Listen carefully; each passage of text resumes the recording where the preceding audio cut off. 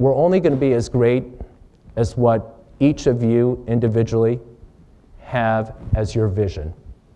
And then when you take that individual, how your ability to communicate, to inspire, and work with each other turns into a collective vision. So people say, John, you're always hopeful, you're always an optimist.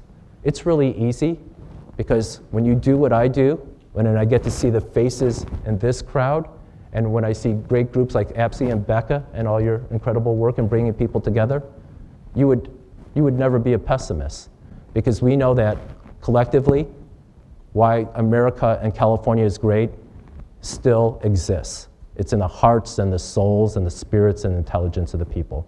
So with that, I just want to thank you for everything you do. I want to thank you for the opportunity of being your controller.